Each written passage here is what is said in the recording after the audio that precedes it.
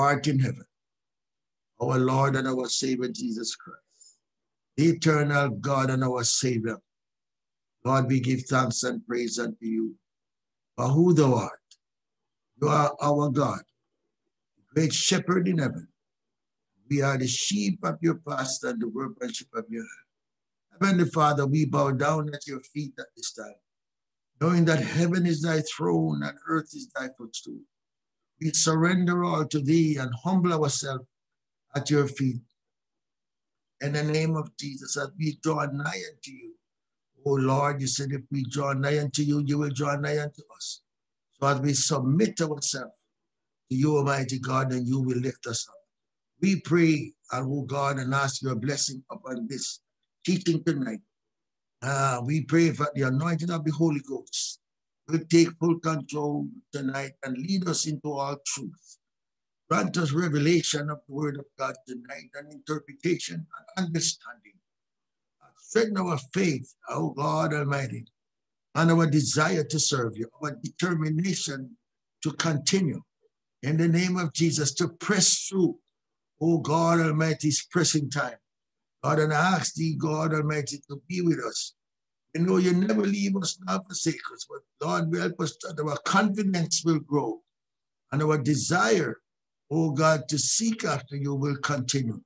Help us not to slack our riding, but in the name of Jesus Christ, help us, God, to be who you want us to be. Lord, it is you that has saved us. It is you that has called us. It is you that has justified us and sanctified us. God, and we thank you tonight. We, your children, humble at your feet, the Almighty God. Bless us, we pray thee. Remember your children everywhere, locally and nationally and internationally. Everyone, oh God Almighty, at this time, Lord, seeking after you. Make them a blessing. Be with them, Lord, and stay with us tonight. We give thanks unto you right now. Amen. Amen and amen and amen. God bless you and welcome again to the Bethel United Church, Jesus Christ Apostolic, 2 Gibson Road, Friday night Bible class. We are here with the word of God. Amen. And we come because we love him and we want to keep his commandment. We want to know more about him. Amen. David says, oh, taste and see that the Lord is good. Blessed is the man that trusted in him. Tonight, we have come, amen, to look into the word of God, and we are in 2 Chronicles 20. Amen. We are in a time, a season of fasting, and amen. Last week, we dealt with Isaiah 58, doing a fasting, and we went through that and was a blessing. And tonight, we are going to see the power of fasting. Amen. In 2 Chronicles 20. So if you turn your Bibles over to 2 Chronicles chapter 20, amen. I'm just going to read a few verses there and then we can look, amen, and we can see what this chapter is saying to us, amen, and what the Lord wants us to understand at this time and the season that we are in, amen. So if you turn your Bibles over to 2 Chronicles chapter 20. It's a well-known chapter, I believe. Amen. But we're just going to point out a few verses, and then we can start to exegesis the text. Amen. To see what the Lord is saying unto us in Jesus' name. Amen. So I will read a few verses in your ears while you follow me with your Bible. In Jesus' name. 2 Chronicles chapter 20. Verses we're going to read verses 1 to 4, and then we read verse 19 and verse 20. Right, and then we look at the text to see what the Lord is saying to us. So we'll begin the chapter. It said, it came to pass after this also that the children of Moab and the children of Ammon, and with them others beside the Ammonites, came against Jehoshaphat to battle. Then there came some that told Jehoshaphat, saying, there cometh a great multitude against thee from beyond the sea on this side Syria. And behold, they be in Ezon Tamar, which is En Gedi. And Jehoshaphat feared and set himself to seek the Lord and proclaimed a fast throughout all Judah. And Judah gathered themselves together to ask help of the Lord. Even out of all the cities of Judah, they came to seek the Lord. Verse 19, and the Levites of the children of the Kohathites and of the children of the Horites stood up to praise the Lord, God of Israel, with a loud voice on high. Let me also read verse 18. Amen. And Jehoshaphat bowed his head with his face to the ground, and all Judah and the inhabitants of Jerusalem fell before the Lord, worshiping the Lord. So as we see here in verse 18, worshiping was taking place. Verse 19, praising was taking place. So we have to worship and praise to get the victory. Well, let us look at the chapter itself. Amen. In 2 Chronicles. And we know that the Chronicles, amen, were written, amen, by some say Samuel and some say it's Jeremiah.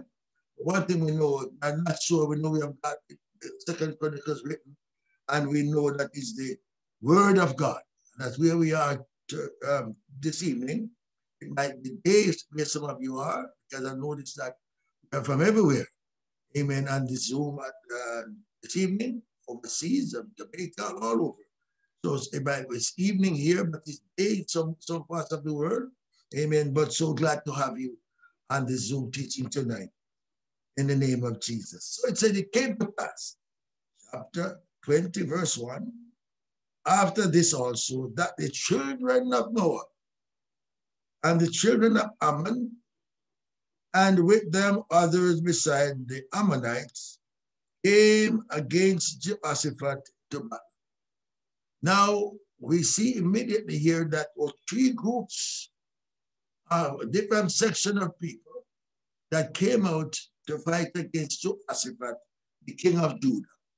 Jehoshaphat was one of these kings that son of Asa, but his father did not do right. But Jehoshaphat did that which was right in the sight of the Lord, and he removed the groves, and the Lord blessed him. And here we have a whole multitude came out against him, amen, to battle. And the Bible said, then there came some that told Jehoshaphat, saying, there cometh a great multitude against thee from beyond the sea, on this side Syria, and behold, they be in Hazazon Tamar, which is En-gedi. And Jehoshaphat feared, and set himself to seek the Lord, and proclaim a fast to all Judah. Now you see this king, a righteous king. He was a very good king, although he was rebuked 1 or 2 times, but then he was a king that feared God, and the Lord prospered him.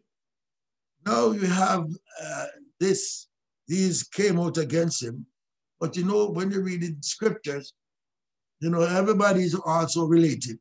You know, the Moabites and the Ammonites, and even the Ammonites and came out against Jehoshaphat, and also those from Mount Seir.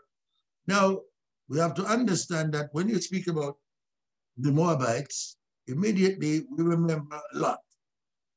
These were Lot's 2 children, Moab and Ammon. So when they came out from Egypt, Moses wanted to come to get across to get into Israel, but Moab and Ammon, they objected to Moses getting through. But Moses was about to take up arm against them, and the Lord told Moses, do not, amen, fight them, because they are your brethren. Now, they were coming to Jordan and from the south, and they had to cross to Moab and Mount Seir, which is Esau. So Esau descendant was in that section, also Moab. So what Moses had to do is to withdraw his attack that he was about to do on them. And the Lord told Moses not to fight them. And Moses had to go the long way around to get up, amen, to cross over Jordan, amen, river to get into Jericho. So here we have Moab, and remember that Abraham nephew Lot, when he left out of Sodom, then, amen, he asked the angel to let him go to a place, and then he went into the mountains, and then he lived up there for a while, and then he had these two sons, amen, to incest, amen, and one of them name was Moab, and one was Ammon. But to understand where we're going much clearer is that Moab, and we all know the story about Ruth. Amen. Ruth came from Moab. So, you know, God is a very merciful and great God. He worked out his purpose more than we can understand what he's doing. But we know that Ruth came from Moab. Amen. And then the Ammonites came from Ammon. Now, and right now, Ammon is the capital of Jordan. Amen. So to know where we are these two Lot's two children, amen, he had them in the mountain when after Sodom and Gomorrah were destroyed. So we have Jehoshaphat. Now they came out now with a multitude to attack Jehoshaphat. But remember, the Lord had told Moses not to fight them. And Moses wanted to pay them. Moses said, we'll pay you. We just want to cross through your land to get to where we want to get to. But they refused Moses. When Moses was about to take up arms, God said, no, don't fight them. Better to go the long way around. And Moses did so to get the children of Israel and then through Jordan. And then find that they crossed the river Jordan to get over to the other side. So now they came out now to fight Jehoshaphat. The same people that God told Moses not to fight them, they came out now against Jehoshaphat, the king of Judah. Now, when Jehoshaphat heard about the multitude that was coming out against him, the Bible said it came to pass after this also that the children of Moab and the children of Ammon, and with them others beside the Ammonites, came against Jehoshaphat to battle. They came to fight him because he was prospering. God had blessed him, and he was doing things to please God. And whenever time you start to please God, you know that the enemy is going to come at you. But Jehoshaphat now put his trust in God. Let us see the development of this chapter. Verse 2 said, then there came some that told Jehoshaphat, saying, there cometh a great multitude against thee from beyond the sea, on this side Syria. And behold, they be in Ezan Tamar, which is En Gedi. Now when Jehoshaphat heard this, the Bible said, and Jehoshaphat feared. Now this was a king, a very powerful king, who fought battles before. I just want you to let you know that Jehoshaphat had an army of nearly 1 million. He had an army of nearly 1 million. If you look in chapter 18, you find 17, 18, you should find that it's written that Jehoshaphat had an army of 1 million. Now, the Bible said Jehoshaphat feared. Now, if you had an army of 1 million and they come out against you, obviously, what he would do, he would get his army ready for fighting. See the wisdom of Jehoshaphat. The Bible said Jehoshaphat feared, and what he did was he set himself to seek the Lord. Amen. So the wisdom of this king, Jehoshaphat, was that he feared, but he did not take up arms against them. Amen. He did not rely on his 1 million soldiers, because you see, when it comes down to God, with God, one is a majority. God, you don't need no more than God. Amen. No matter how large your army is, no matter what country you are, no matter how your defense is high. Amen. When you have God, you have the majority. So here we have Jehoshaphat, who knew this and understand something about this God, is that the 1 million soldiers that he had, he didn't get them ready for fighting. He went to God, Amen. Bible say he feared. Amen. He feared because when he heard about the multitude that came out against him, he feared and set himself to seek the Lord. And what he did, see the power now? And he proclaimed a fast throughout all Judah. So what he did, he caused by the weapon which he knows. Fasting is a weapon. Amen. And here we have Jehoshaphat. Amen. What he did was he seek the Lord. Amen. Beloved ones, whenever there is trouble, amen, we have to seek the Lord. If God is on your side, you already won. Amen. So don't rely on ourselves. No matter what we do, always seek the Lord for help. So here we have Jehoshaphat. Did not rely on what he knew, what he had, because he knew that once God was with him, then he already won the battle. So Jehoshaphat set himself to seek the Lord. He feared. And what he did, he proclaimed a fast. So we're going to look at the power of fasting tonight. Because when you do fast, you have power. Fasting gives you power. So you notice even Jesus himself, we thought that a couple of weeks ago that after he was baptized, Jesus was baptized. Amen. The Bible said he was full of the Holy Ghost. That's Luke chapter 4. And what happened to Jesus? He was led of the Spirit into the wilderness to be tempted of the devil. And the Bible said, and after 40 days of fasting, in the 14th verse, he came out of the wilderness in the power of the Spirit. So this is Jesus.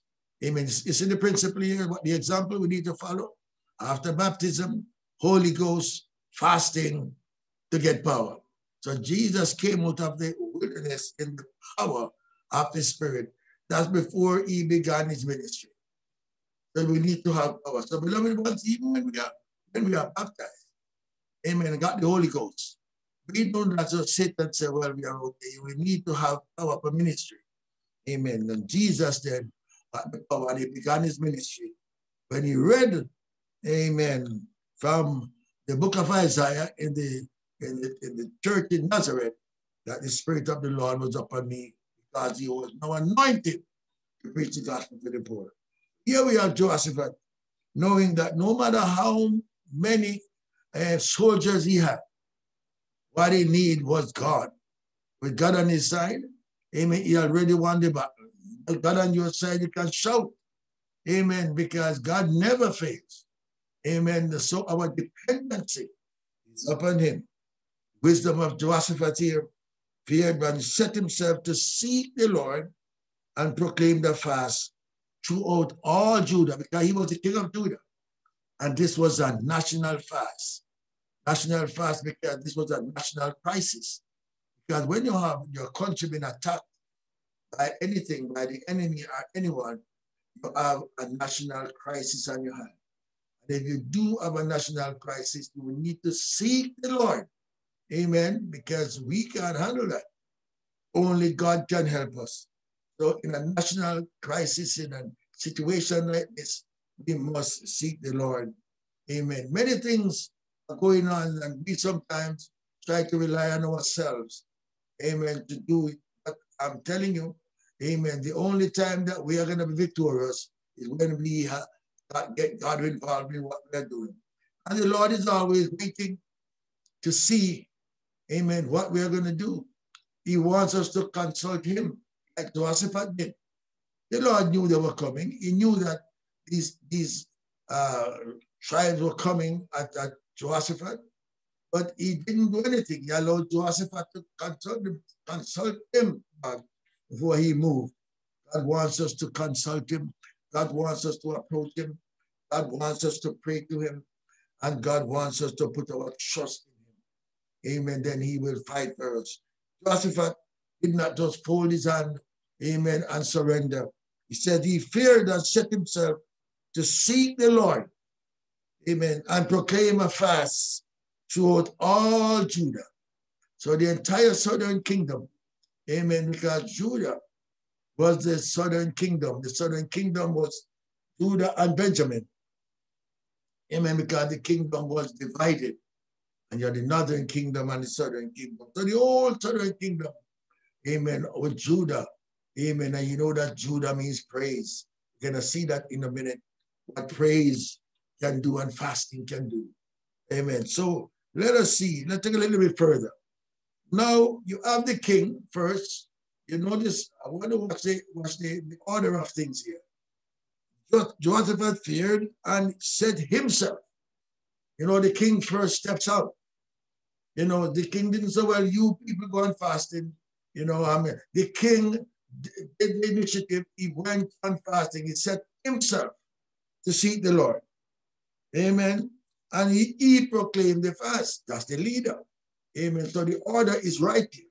The leader first decide to seek the Lord, and then he proclaimed a fast through Judah. Now, and then Judah gathered themselves together. So once the order was given by the king, once the king did it, and the order was given by the king, so Judah, amen, gathered themselves together. This tribe, you know, Judah means praise, and Judah is the Messianic tribe. Amen. They gathered themselves together to ask help of the Lord. So the order is the king first, seek God, then Judah, and look what happened next. And after Judah set himself to seek help of the Lord, and even out of all the cities of Judah, so the entire city now came together. So the tribe came after the king sets the order, then the tribe, amen, followed the king, and then the rest of the people followed. So everything was in order now. Amen. Everyone gathered together. So let's read verse 5. And Jehoshaphat stood in the congregation of Judah and Jerusalem in the house of the Lord before the new court. So they all came together.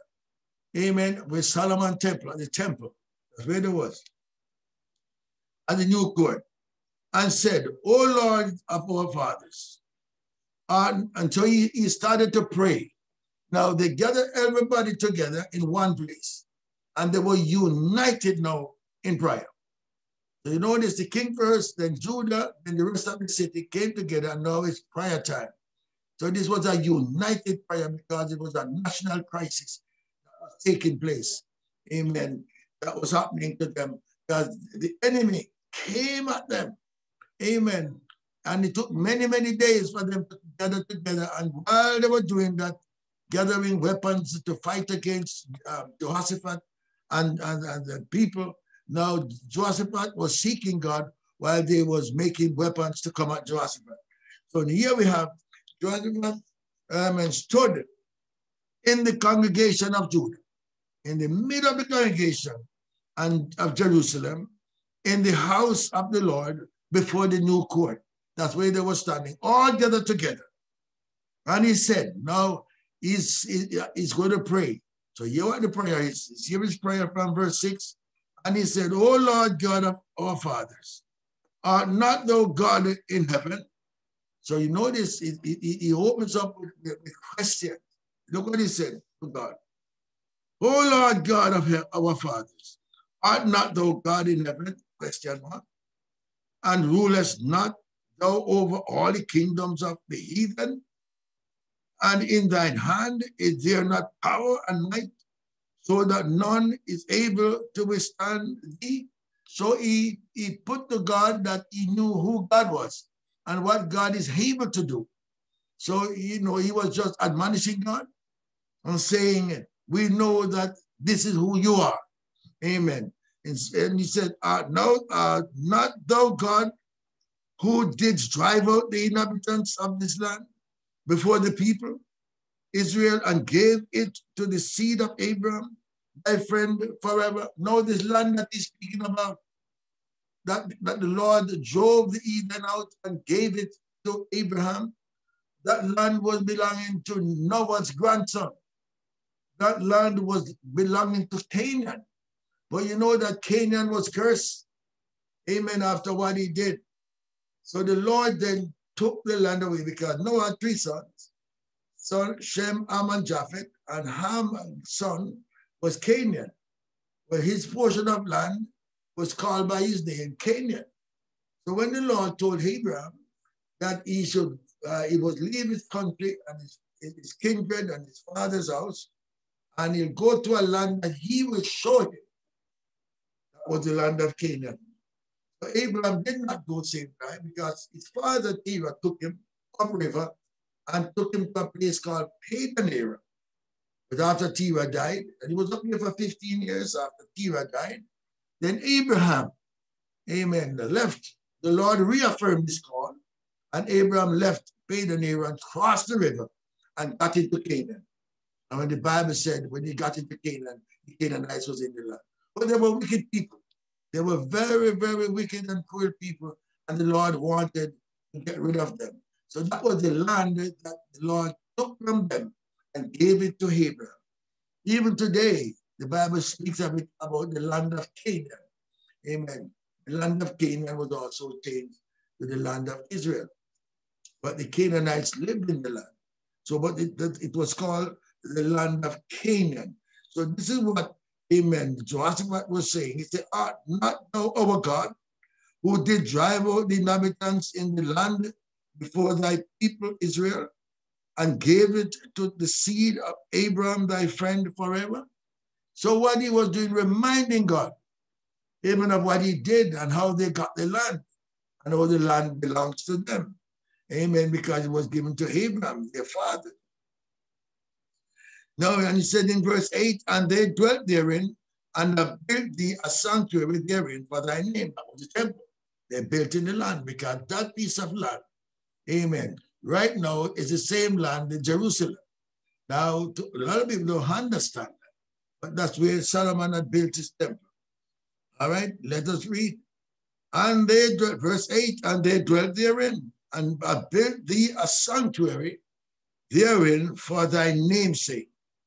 Now, this is what Solomon had said when they built the temple.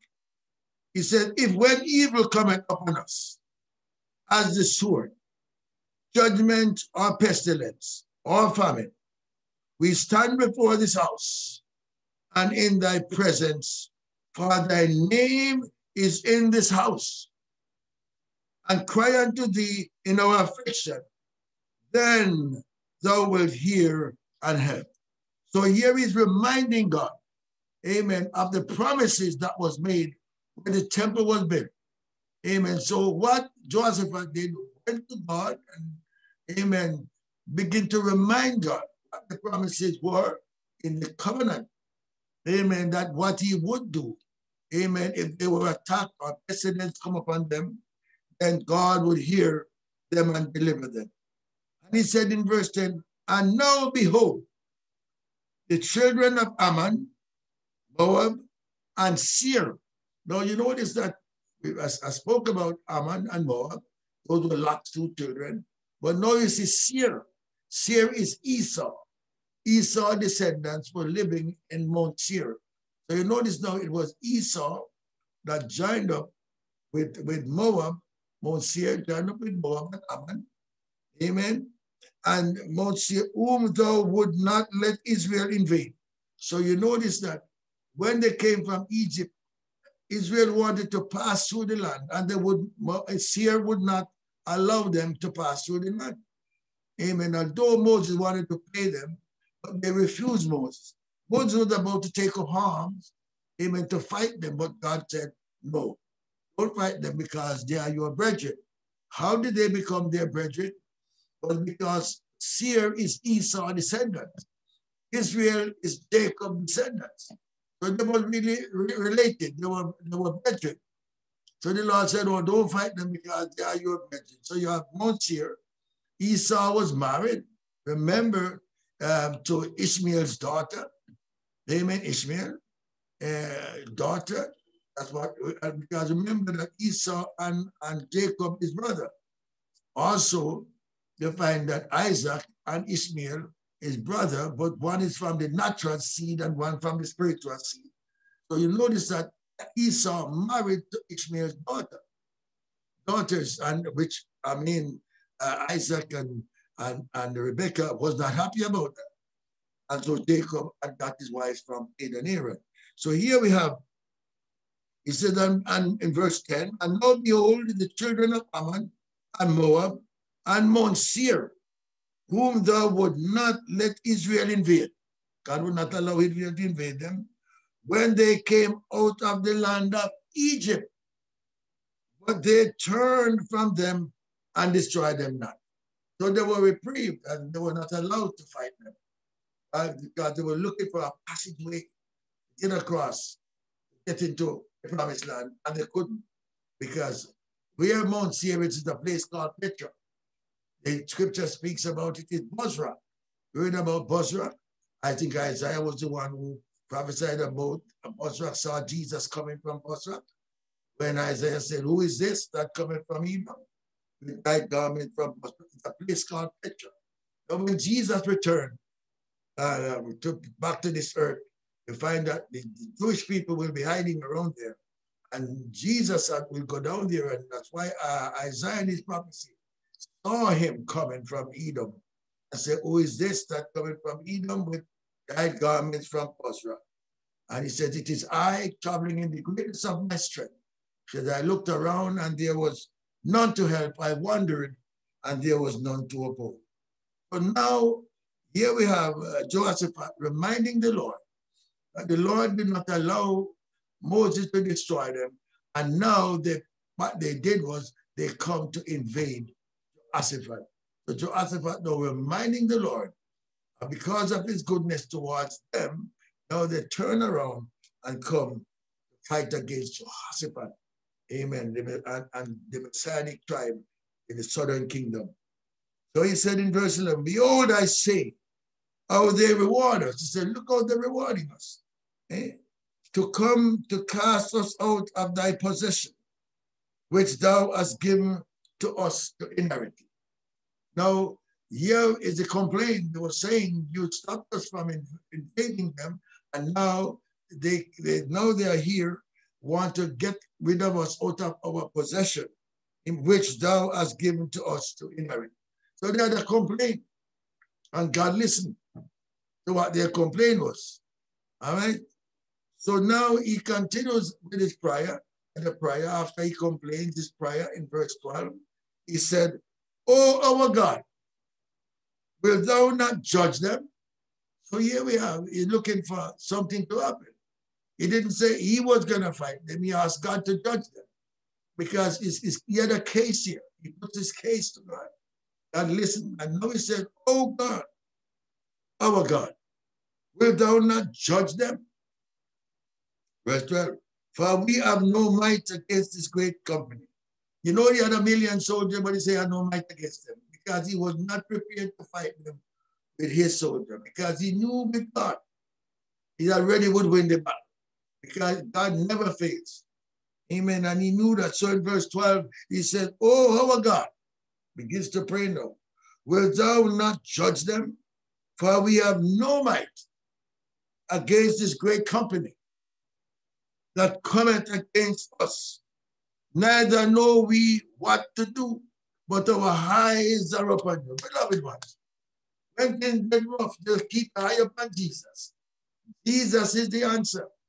No matter whatever we're going through, no matter what is being shown at us, no matter how the enemy comes at us, Jesus is the answer. Our reliance is upon Jesus. Jesus, amen, is the only one that we know never fails. Amen. And Jesus is waiting at us, just like how Jehoshaphat prayed and asked God's help.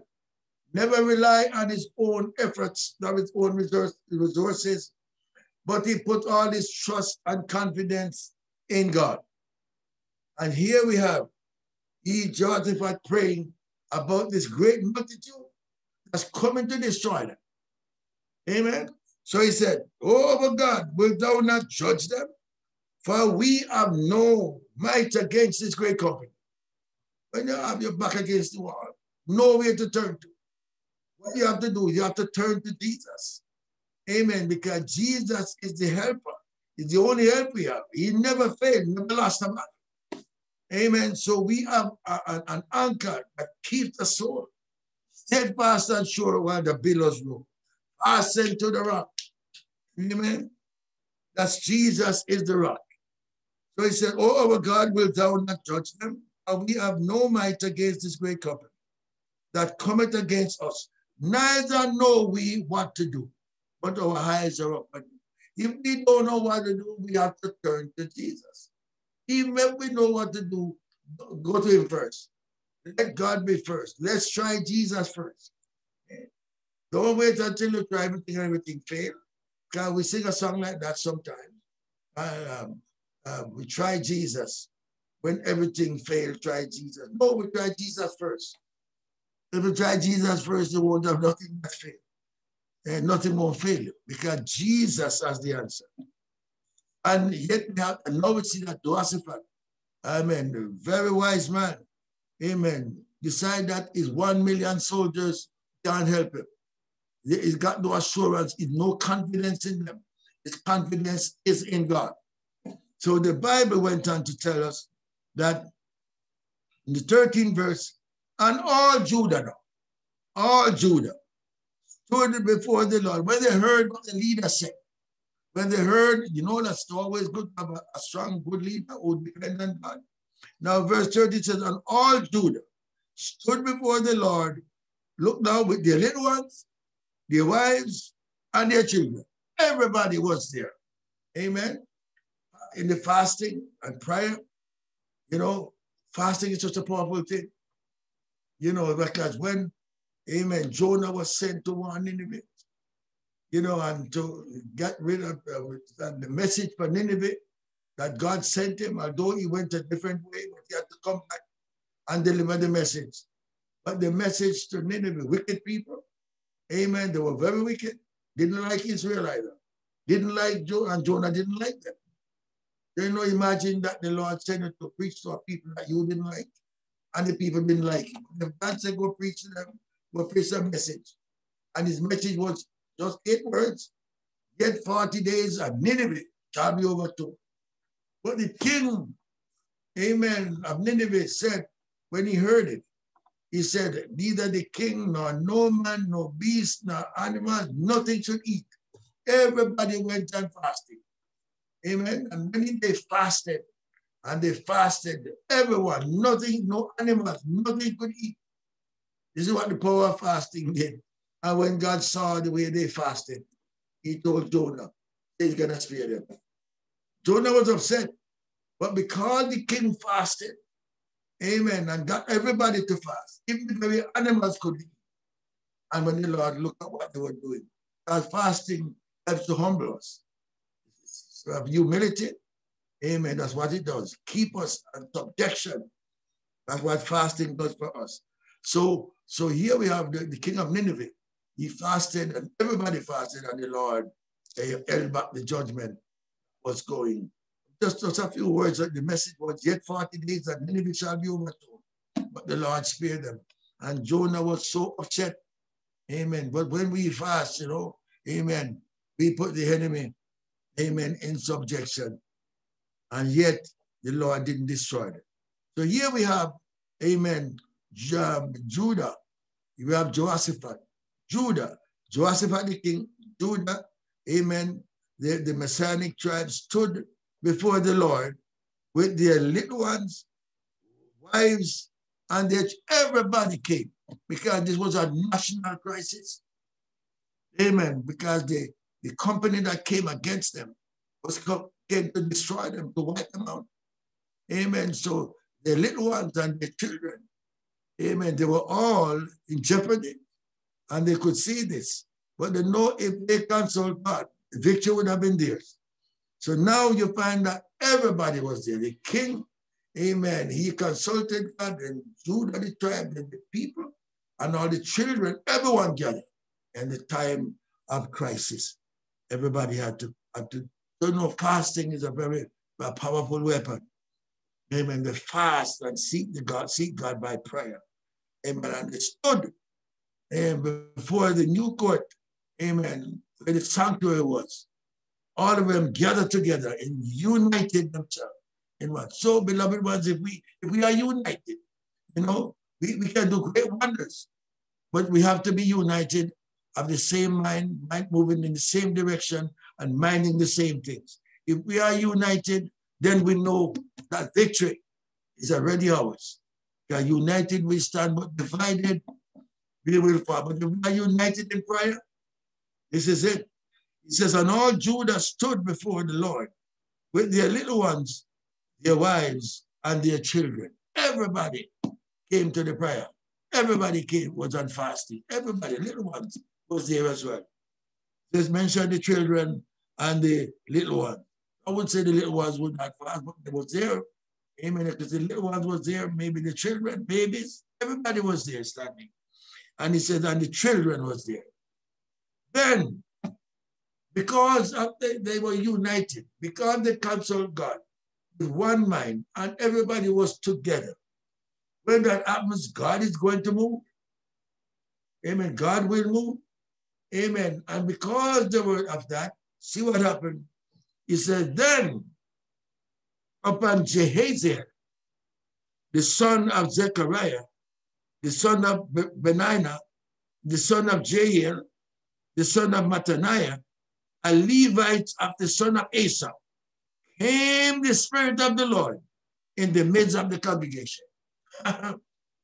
This is what we say, beloved ones.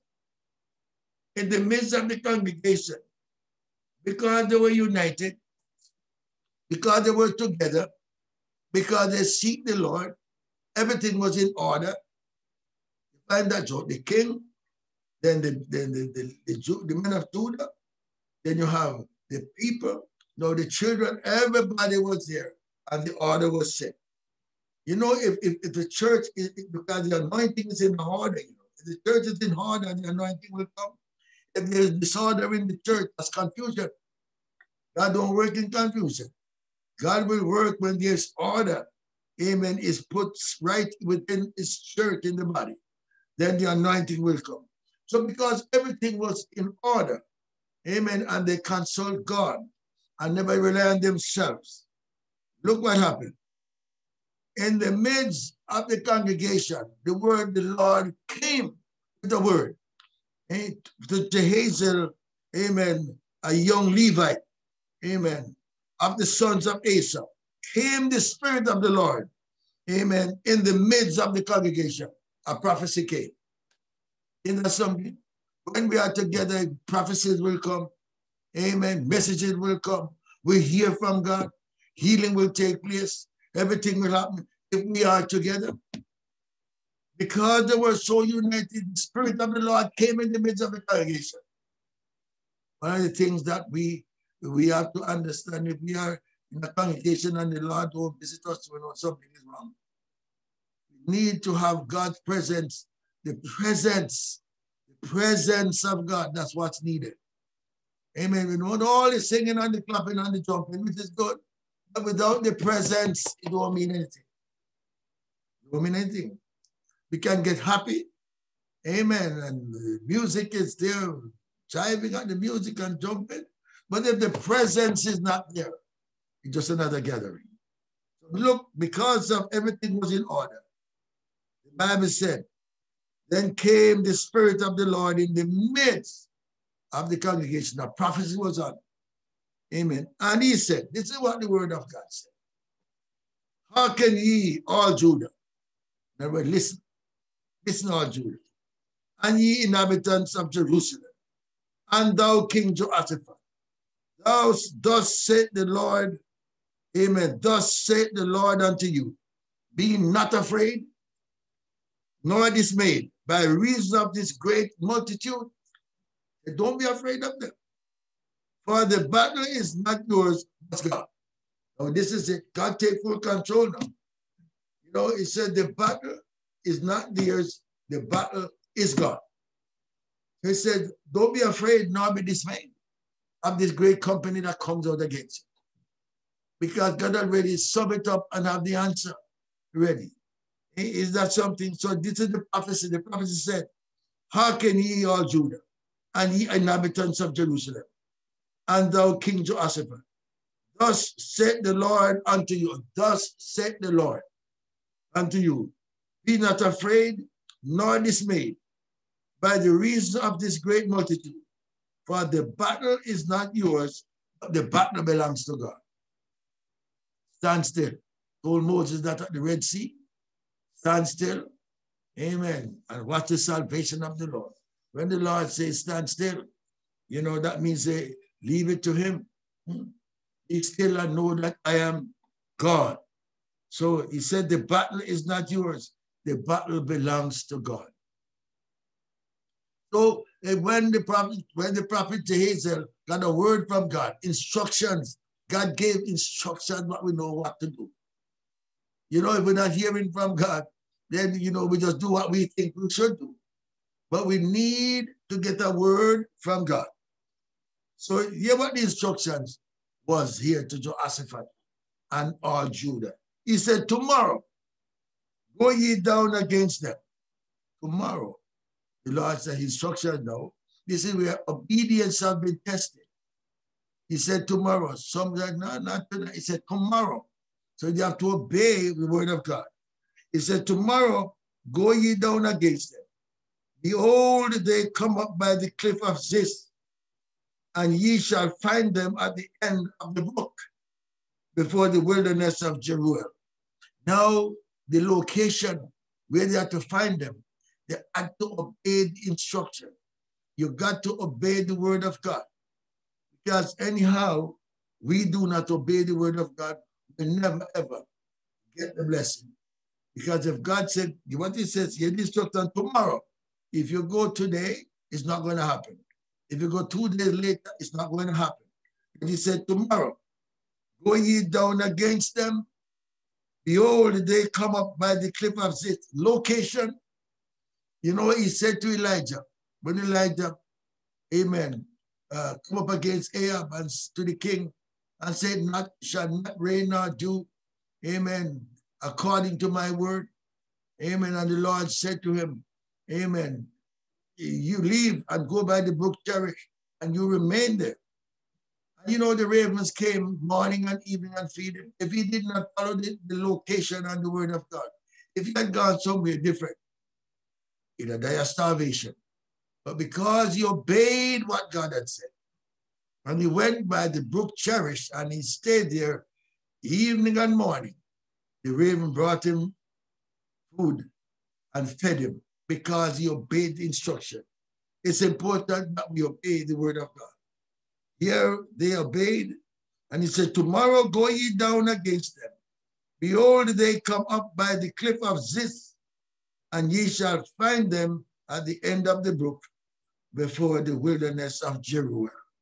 You have to follow the word of God. Without instruction, we will never get to. We are on a journey to heaven. And what's going to take us here is the word of God.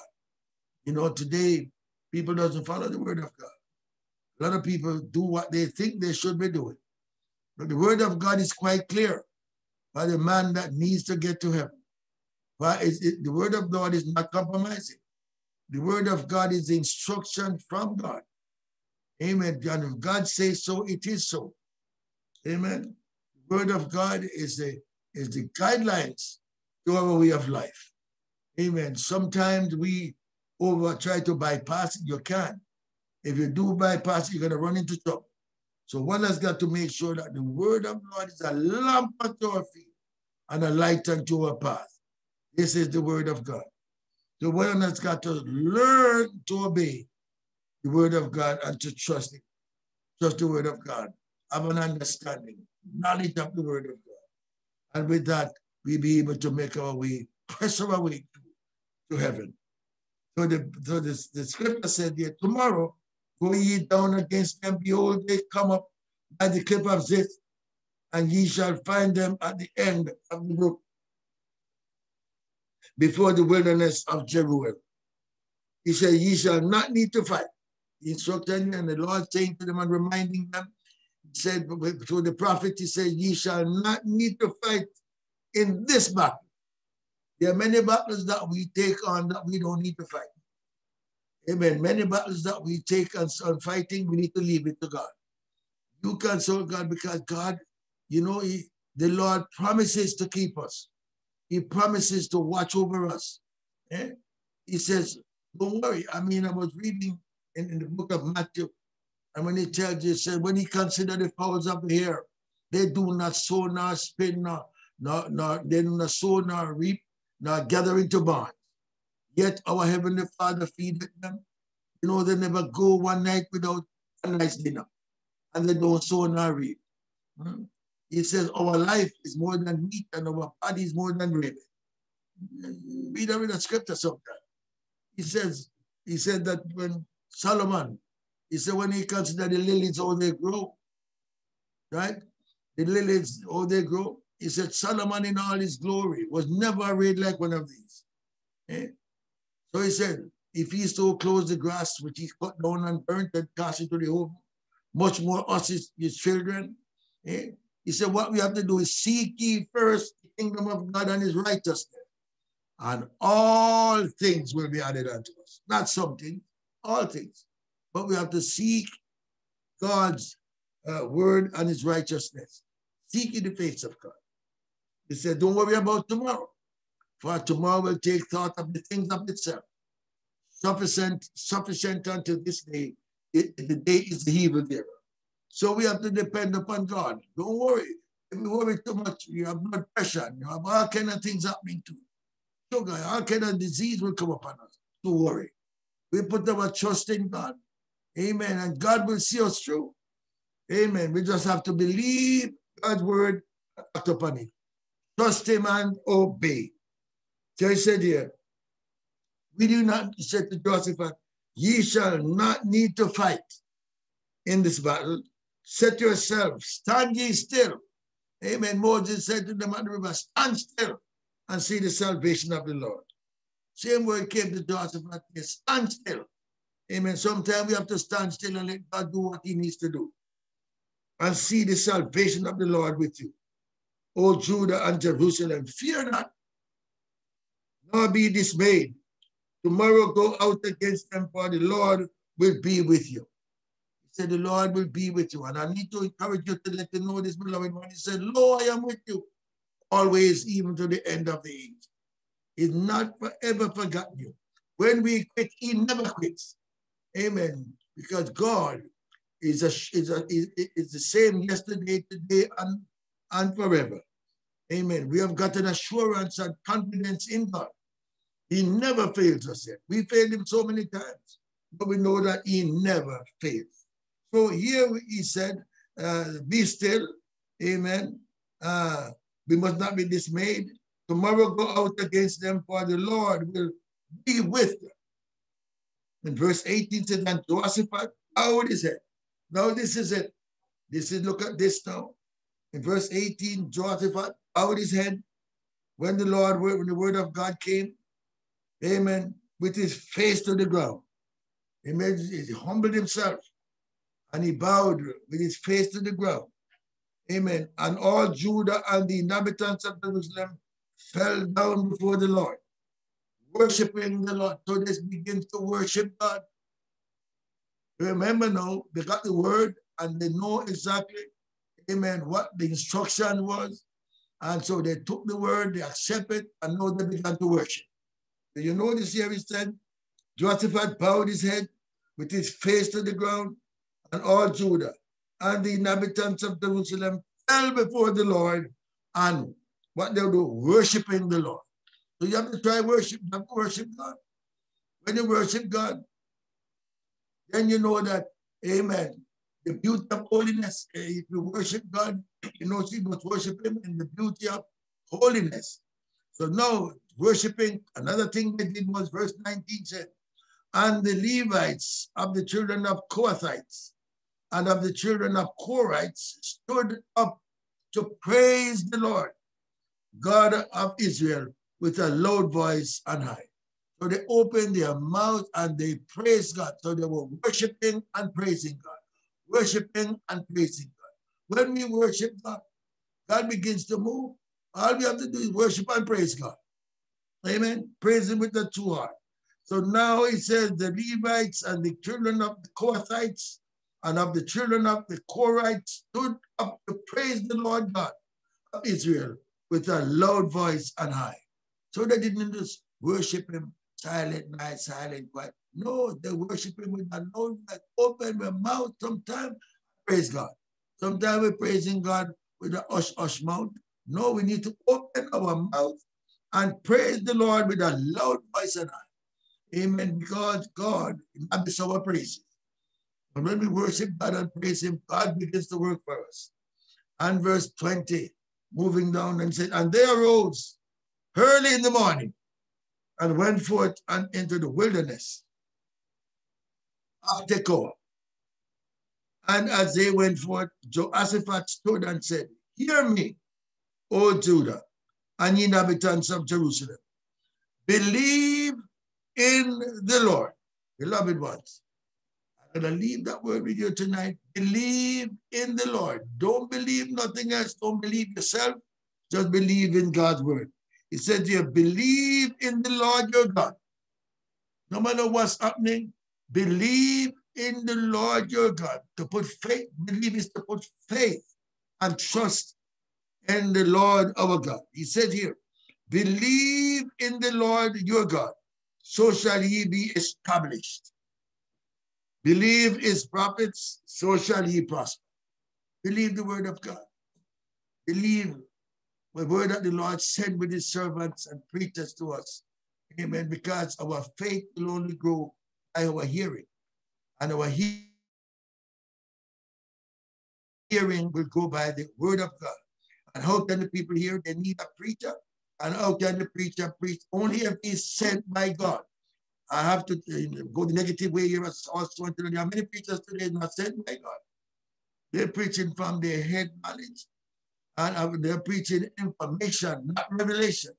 So what we need to be preaching is the revelation of God, what the Holy Ghost puts in us and brings to us in our spirit. We can gather as much information to preach from. Information is not revelation. Information is what man gathers and preach from his own head. Amen. But when you begin to preach from the heart, when God dealing with our heart and our spirit, then he gives us revelation of his word. He knows the time and seasons, what sort of word to bring to us. Bring a word. He knows when to bring a no word, when he brings a word for the future. God knows that. We don't want a preacher that collects messages from the internet or other men's books or other men's ideas. You need to go to the Bible, which is the word of God. The Bible is the word of God. When you have the Holy Ghost, amen, you pray, you worship God, you get the revelation on what God wants us to say. And because the worst thing we could ever have is when a man speaking to us about something that he gathered from a book or from the net, because that net is loaded with all kinds of false prophets. You have to be careful of that. Because now, hear what the Bible said here. He said in verse 20, and they rose up early in the morning and went forth into the wilderness of Tekoa. And as they went forth, Jehoshaphat stood and said, hear me, O Judah, and ye inhabitants of Jerusalem. Believe in the Lord your God, so shall ye be established. Believe his prophets, so shall ye prosper. There's a lot of prophets, many spirits have gone out there. And I said that John, the Apostle John, in his day when he was getting old, the church that he pastors in the provinces of Ephesus, amen, the false teachers and the false prophet, the false doctrine was rampant in the church. Amen. So we have got to believe the true prophets. And when something is prophesied, have to be a witness with it. Because they'll tell you anything. But you got to have the Holy Ghost, amen, to tell us whether this is a true prophet or not. Now, in verse 21, he said, and when he had consulted with the people, he appointed singers. Now, Jehoshaphat now in action. He got a word from God. Everything was in place. So now he's going to praise God. Because praise is going to do this thing. So now Jehoshaphat, amen, what he did was, remember I said he had 1 million soldiers, but he never consulted them to fight. But what he did was he rehearsed the choir. Yeah, ain't that something great? Amen. He rehearsed the choir. And the Bible said, and when he had consulted with the people, he appointed singers unto the Lord. Singers unto who? The Lord. Not singers unto me, nor anyone. The singers must be unto the Lord. Because this thing must be a God thing unto the Lord. and that should praise the beauty of holiness. Singer, he rehearsed the choir. Amen. That they should sing praise unto the Lord, and that should praise the beauty of holiness.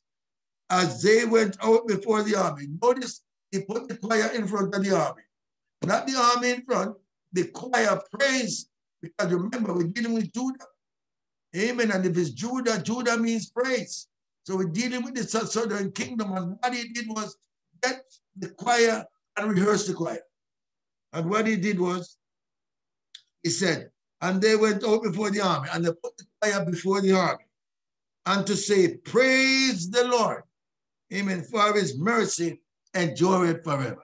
So you notice when he began to praise God, you know that's what God wants to hear when you praise him. People, God inhabits our praises. When you praise him, then you know victory is there, already won. So you notice he said, and when they began to sing to praise, the Lord knows, send ambushment against the children of Ammon, Moab, and Seir, which were come against Judah. And they were smitten. The enemy was destroyed. This is what praise does. Yeah. This is what praise does. This is what worship does. When you trust God and obey his word, enemies start to destroy one another. For the children of Ammon and Moab stood up against the inhabitants of Mount Seir. So now the Lord put ambushment, they ambush each other, ambushment. The Lord sent ambushment against them, right? So what they start to do, they start to fight one another, they start to kill one another. It's like a supernatural army come against them and begin to slay each other. So the Bible said, for the children of Ammon and Moab stood up against the inhabitants of Mount Seir. Huh. So these two brothers stood up against Esau. You see what happened here? I remember I said Esau is Seir, Mount Seir. Seir is Esau. And utterly to slay and destroy them. These great armies start to fight against one another. Confusion. They looked at one another and saw the enemy and begin to kill one another. Okay? They utterly, and so the Bible said, and the children of Ammon and Moab stood up against the inhabitants of Mount Seir, utterly to slay and destroy them.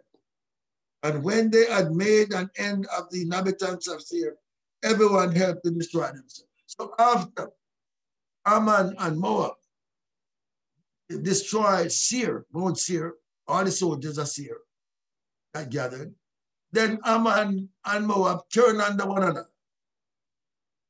And they began to kill themselves. Bodies everywhere. So this is where the Spirit of God, this is what praise does. Praise confuse the enemy. Praise and worship will confuse the enemy. And they began to destroy one another. God sent ambushment amongst them. They thought, well, they were fighting another army, but it was their own men that they began to kill. When you trust God and praise God, God will destroy every army from every enemy from around. And see what happened? They began to destroy another. And when Judah came towards the watchtower, and the Lord had said to them, they must go and watch. They must get to a place and watch by the cliff of Ziph. And they should look to see what's taking place. So God wanted to show them his power. So he said that when Judah came towards the watchtower in the wilderness, they looked. Said they looked. Amen. They looked unto the multitude, and behold, they were dead bodies fallen to the earth, and not one of them escaped. They fought each other, began to kill one another. Confusion was set in. Moab fighting against Ammon after they slew Seir, Esau. Amen. These were the people that refused Moses from coming up out of Egypt to get to the promised land. Now the judgment, retribution that catch them. And they were not satisfied when the Lord told Moses not to fight them. Now they came to Judah when they were settled on the land. And these same three came together. Came to fight against Jehoshaphat and the southern kingdom. And this is what happened to them. God sent ambushment amongst them, and they killed each other, and dead bodies were everywhere because the battle was not belonging to Jehoshaphat and Judah. The battle belongs to God. So, people, the spirit, whatsoever it is that came against them, ambushment, and they kill each other. Confusion had set in, and the bodies have fallen to the earth, and none of them escaped. And when Jehoshaphat and his people came to take away the spoil, because now they were all dead, so now war was finished, and now all the spoil had to be gathered.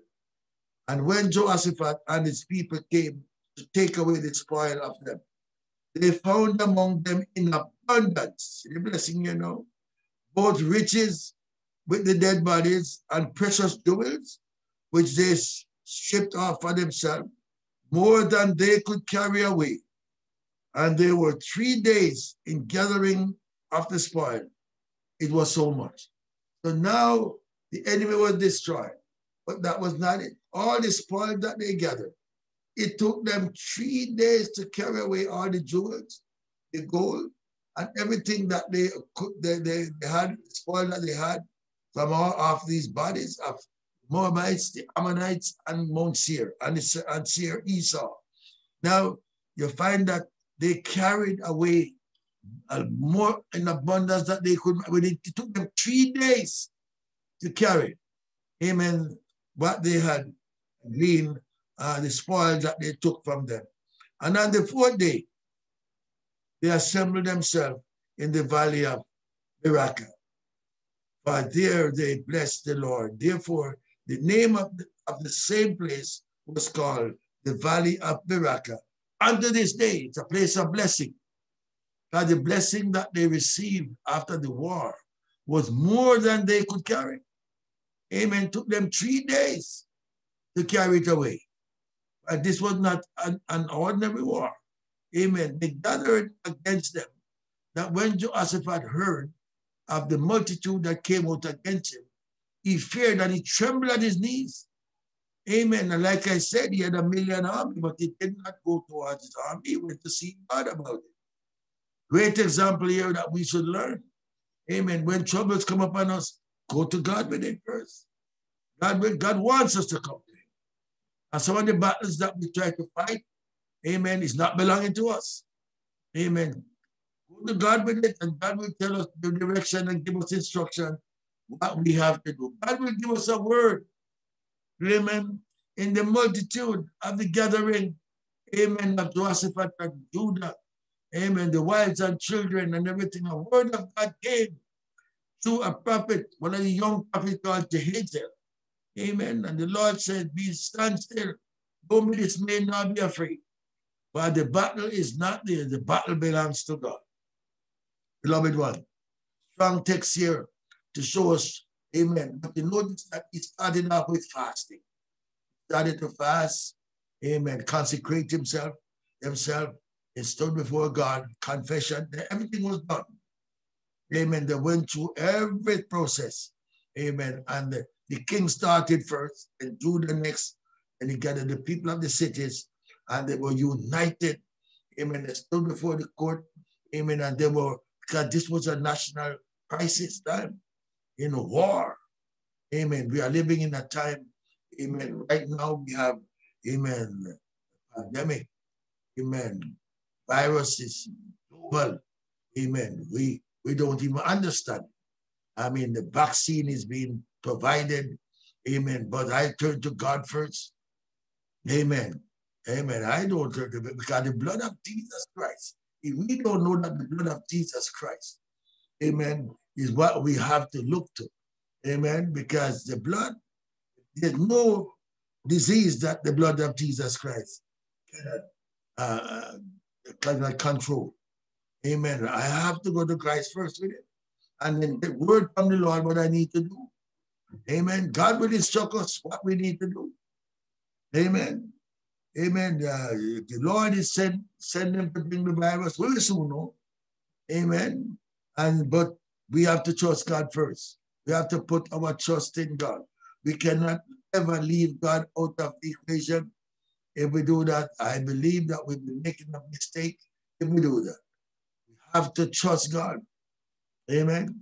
The vaccines are everywhere, but we are here having, amen, this coronavirus with us. Amen. So we need to see God. We need to come together and pray. Amen. And ask God and to see us through this. Amen. Not, we don't ask him to take it away, not stop it, because only him alone knows why this virus is here. Amen. So he will see us through it. Amen. And what will happen, we know will happen. But God is the only one that we can trust. Amen. So one we trust God, we seek direction from God. And whatsoever the Lord said we must do, that we should do. Amen. And I believe that the blood of Jesus Christ is the strongest thing we have on this planet to help us. Amen. I believe that. Amen. So when it's time for us to, amen, to do what we have to do, the Lord will instruct us. Amen. So let us keep our eye upon Jesus and ask Jesus to see us through. So he said on the fourth day, they assembled themselves in the valley of Berachah. But there they blessed the Lord.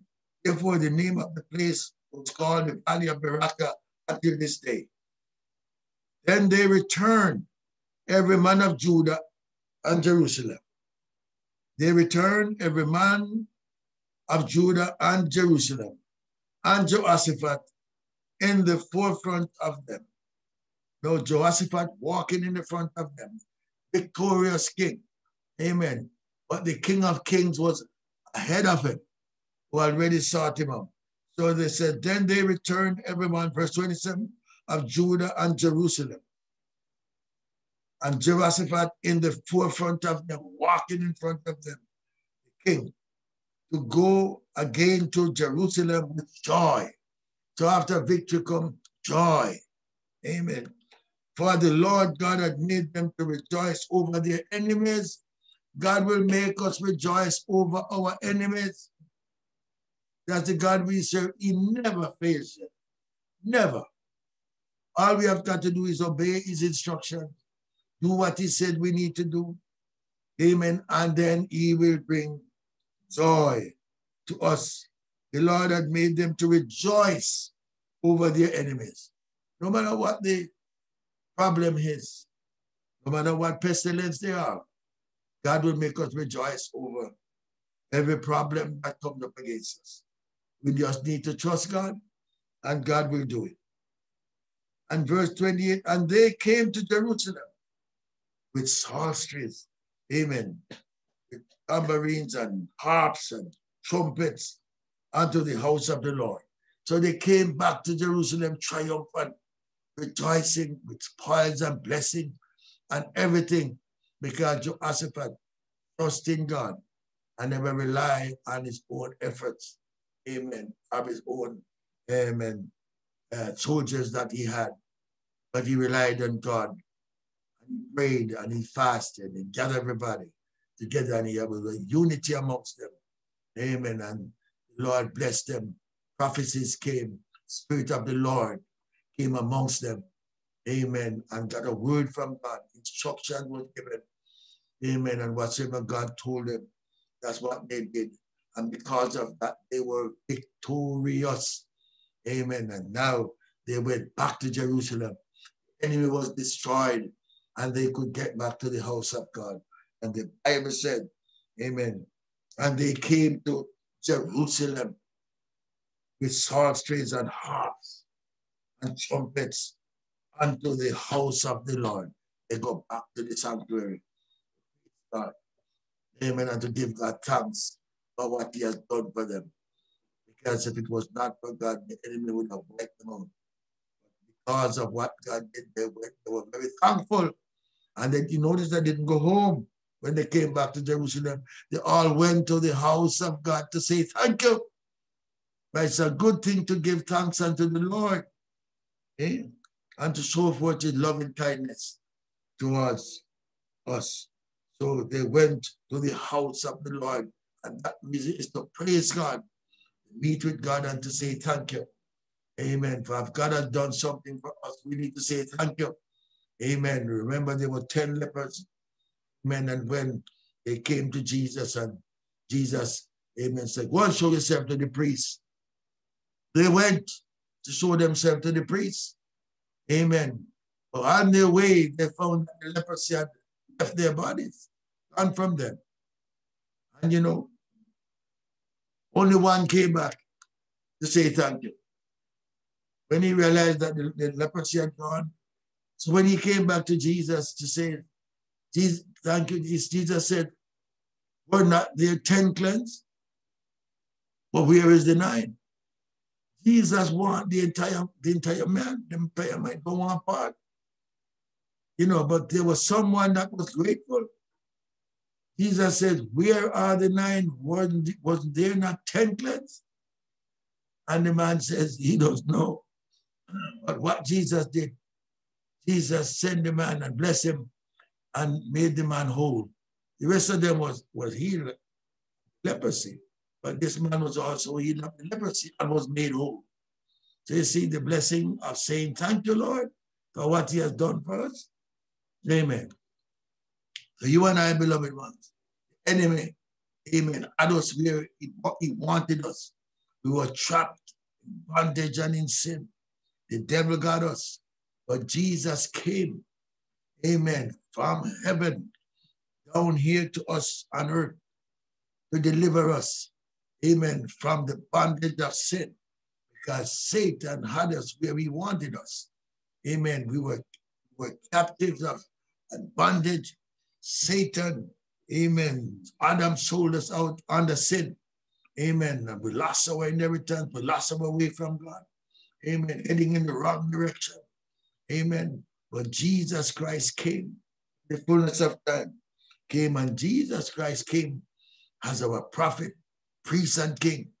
And what he did was, he came and he put an end. He became our kinsman redeemer. I believe every time I do any teaching, I have to remind us of Jesus Christ as our kinsman redeemer who came to deliver us.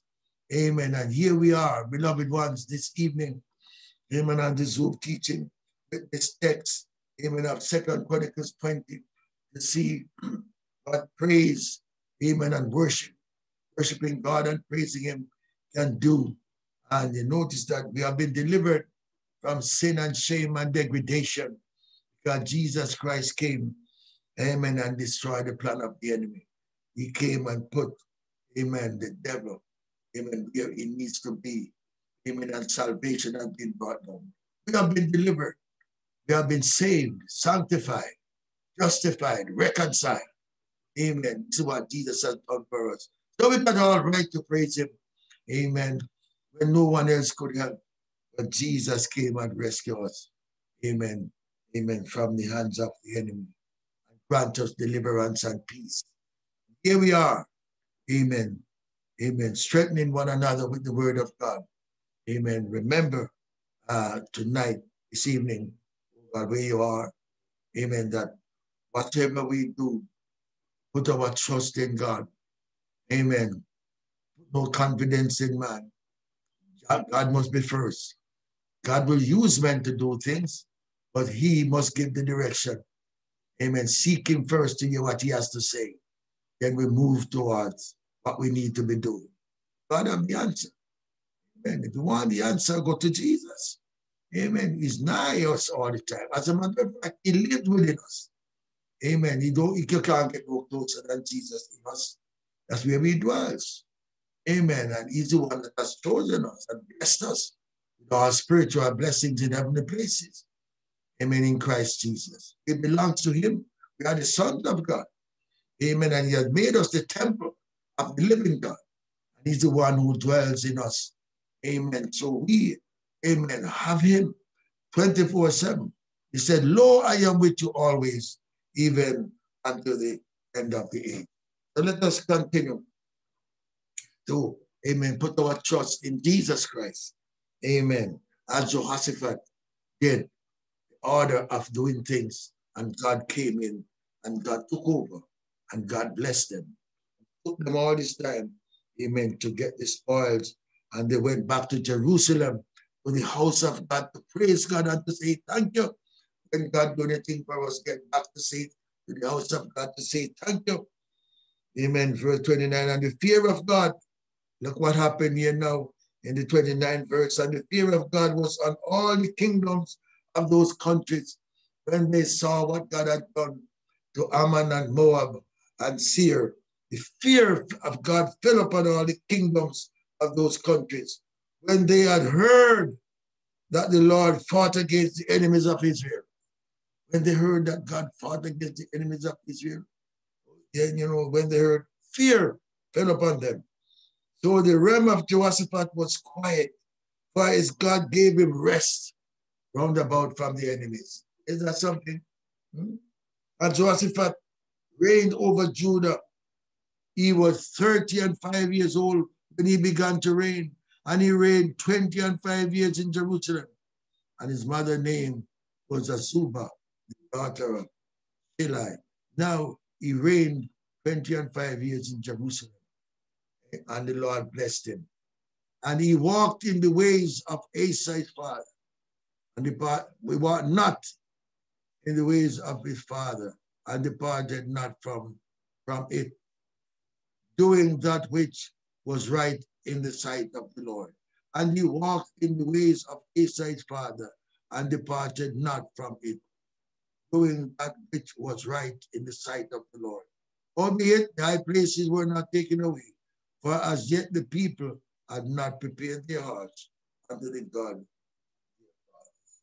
So here we see, amen, Jehoshaphat, and the rest of Jehoshaphat, we can read about him, amen, written the book of Jehu.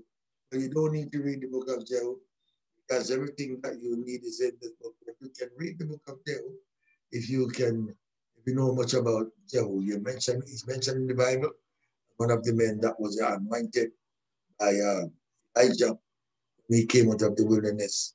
He anointed Jehu, and he anointed Elisha, the son of Shaphat, and he also anointed, amen, Hazael, the king of Syria. So you can find out something about Jehu when they talks about him. But we thank God tonight, amen, and today, this afternoon for some, wherever you are, what country you are in at this time, amen, and we're living all over. It is tonight that God bless you all in the name of Jesus, amen, and we also a very prosperous new year, and that the Lord will bless and keep you, amen. And as we go through, amen, we have to just start way through because it's pressing time, amen, amen, because the Lord is on his way coming. And believe it, as a matter of fact, we are nearer now than when we first believed, amen. The signs of the times are everywhere. Serious time, amen. There's something in there. There's a feeling that I'm having, amen, and I don't know about your beloved ones. We have to look up for our redemption right now. Jesus' rapture is about to take place. Believe it, and I can only encourage you, then, that we need to be steadfast and unmovable, always abounding in the truth, serving God and worshiping him. God bless you. Let us be steadfast.